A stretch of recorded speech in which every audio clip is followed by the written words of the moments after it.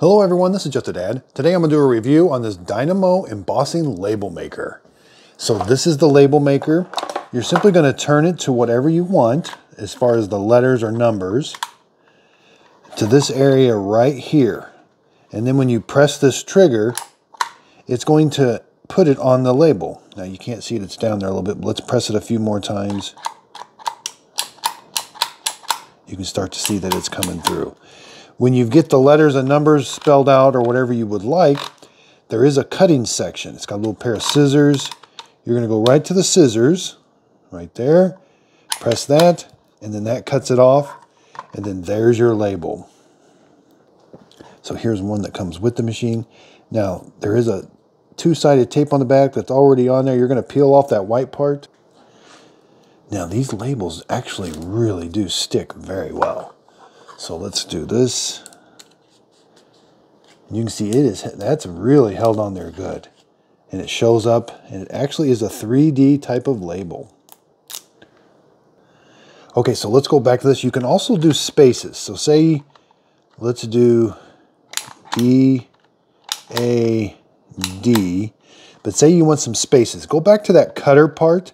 Just don't press it all the way. Just barely press it. Just like till it clicks.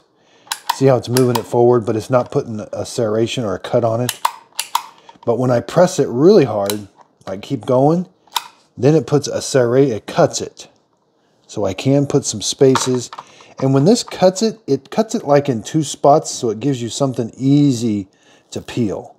That's a really nice feature. Again, very, very simple to operate. You're simply going to turn this. You can turn it any which way. You can put new tape in. It's down here. Okay, so once you got it opened up, the tape will come out just like that, and then you can pull it this way. You can put red in. Very simple. You're going to pull a little bit of red out.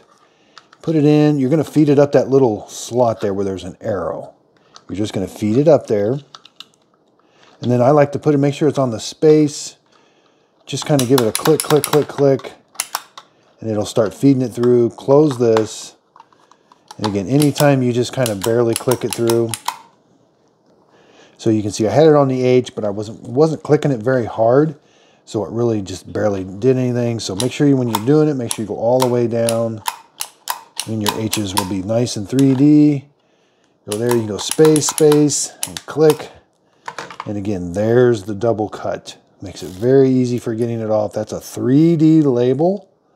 It's very easy to read. So what's nice about this label maker, it doesn't require batteries. I hope my video helps. Thanks everybody for watching.